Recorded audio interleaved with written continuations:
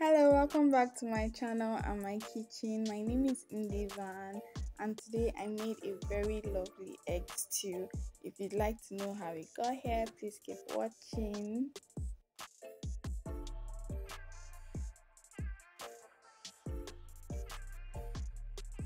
And be sure to hit the subscribe button.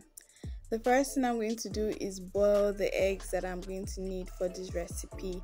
Now you don't need this many eggs, but as much eggs as you feel you're going to need, you can boil them. And every time, this is just a random tip, every time I have to boil eggs, I always boil more than what I need and put in the fridge for sandwiches, etc. and salads, so that I don't have to keep boiling every single time I want eggs for that week.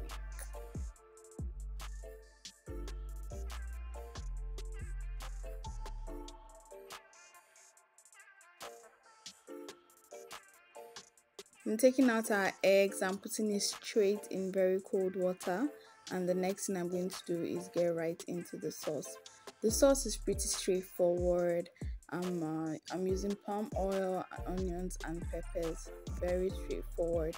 I didn't take too much time to bleach the palm oil because I still want that redness and that palm oil taste. I don't know if you get the gist, but yeah, you can use granite oil for this sauce, but for today I'm using palm oil. So I'm just going to let this boil properly.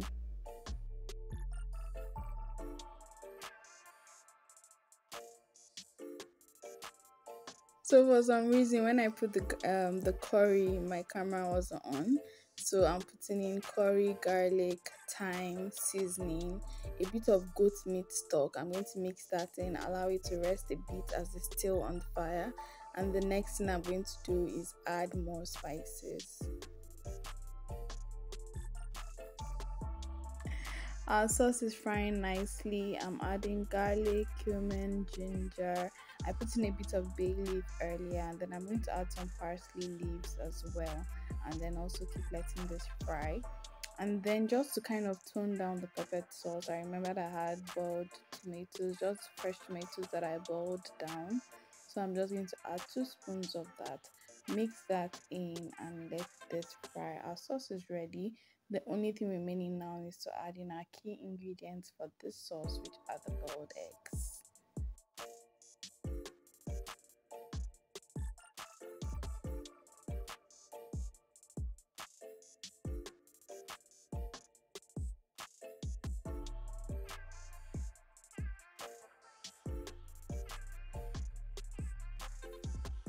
Thank you so much for watching, guys. Have you hit the subscribe button? You can also leave a comment for me in the comment section, and also hit the like button. And if you want to go like the extra mile, hit the share button.